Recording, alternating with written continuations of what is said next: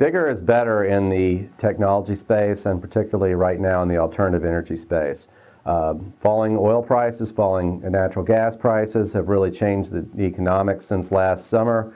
And now there's much more reluctance to go forward on these projects.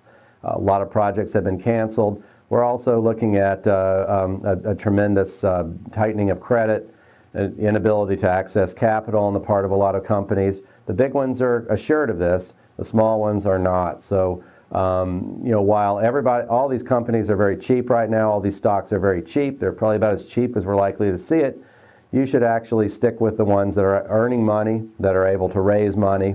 And again, companies like Vestas, companies like SunPower, AES, which we have in the portfolio, and several others that you can see if you access that feature.